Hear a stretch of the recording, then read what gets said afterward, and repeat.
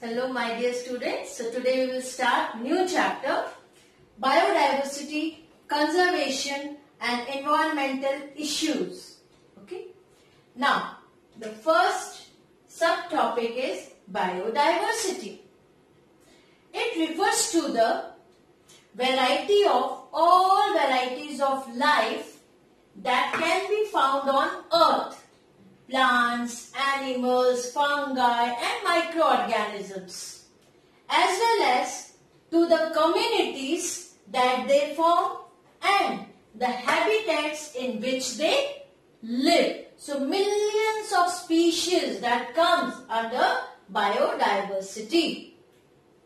This term was coined by Walter G. Rosen in 1982. Now, there are levels of biodiversity. There are three interrelated hierarchical levels: genetic diversity, species diversity, community diversity. Okay. Now, one by one. The first one is genetic diversity. It is the diversity in the number and types of genes as well as chromosomes present in different species, and also the variations in genes and their alleles in the same species. So this comes under the genetic diversity. Once again, please listen carefully. It's very easy. It is a diversity in the numbers and types of genes, okay, as well as chromosomes present in different species, and also the variations in genes and their alleles in the same species.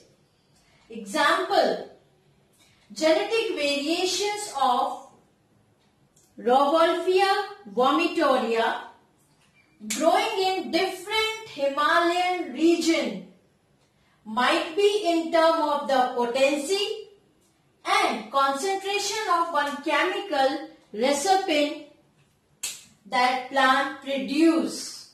So this one is the example of the genetic variation in this one, and this plant produce the chemical recipe. So concentration of chemical or in the term of potency. So this is the genetic diversity. So here the main terms are number, types of genes, chromosomes and variations. Isn't it? Now come to the next, species diversity. It is the diversity in the number and richness of the species in a region. The number of species per unit area is called species richness. Fine. And number of individuals of different species present represents that the species evenness. So two terms are there. Species richness. So what is species richness? Number of species per unit area is called species richness. Now what is species evenness? Number of individual of different species represents species evenness. So two terms are there.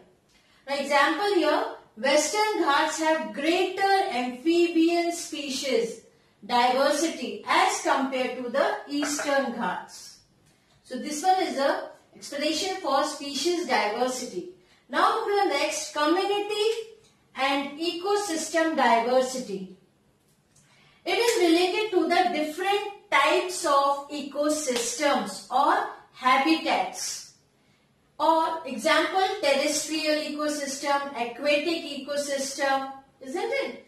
Now ecosystem diversity is very high in India because of the occurrence of large number of ecosystems like desert, rainforest, deciduous forest, mangroves, coral reefs, wetlands, alpine meadows. So because of So many type of ecosystems. That's why the ecosystem diversity is very high in India. It is quite low in small countries like Norway. So this is all about the levels of diversity: genetic diversity, species diversity, and community and ecosystem diversity.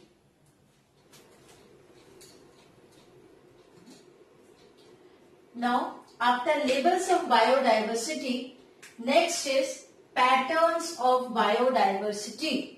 So there are two patterns: latitudinal and altitudinal gradient. Second was species area relationship.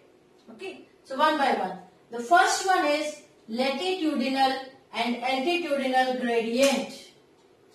In bearing arid and semi-arid and aquatic habitats, biodiversity shows this type of pattern: latitudinal and altitudinal gradient.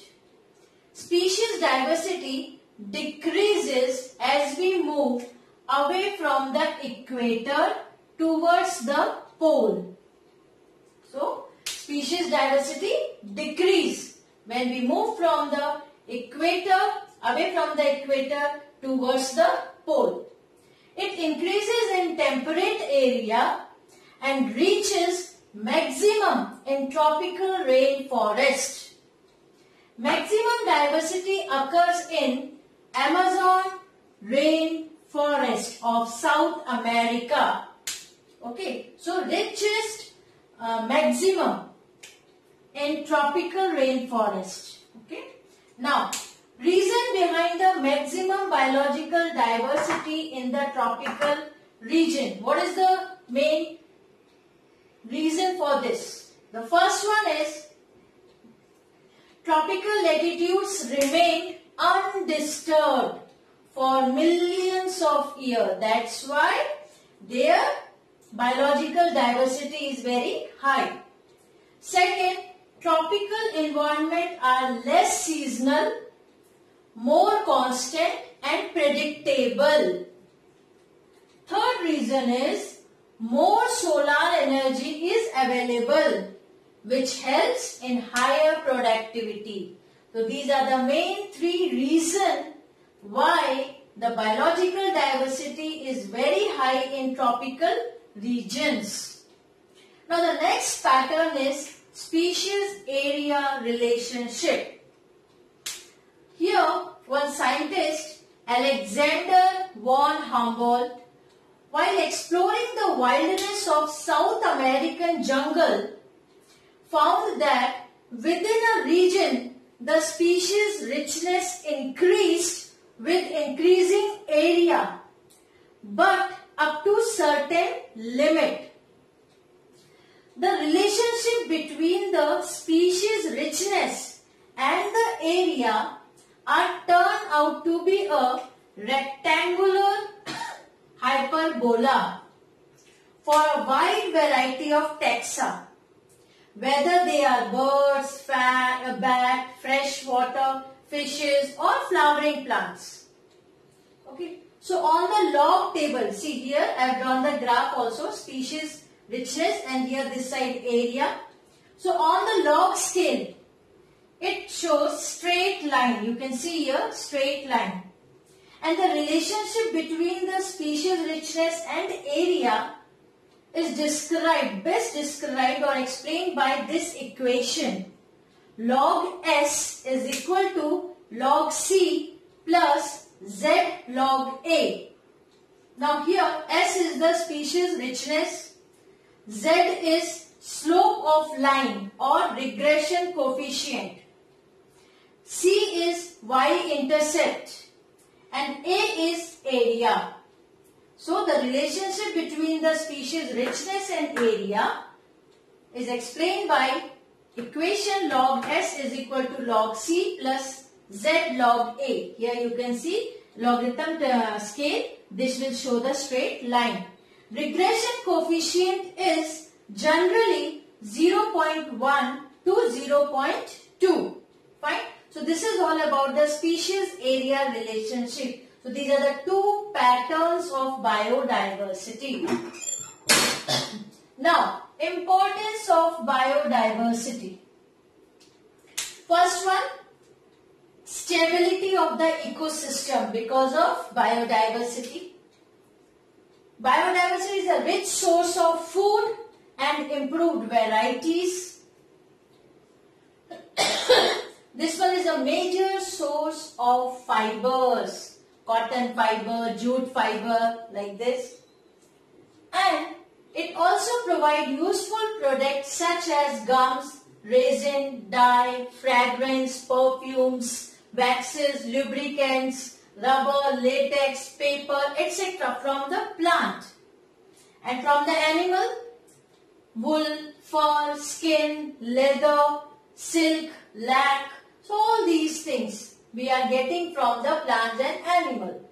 Okay. And the last one, they provide medicines also. Different millions of species are there. Varieties of plants. So from where we can extract the medicines for different diseases, to cure diseases. Okay. So this is all about the levels of biodiversity, pattern of biodiversity and importance. Thank you.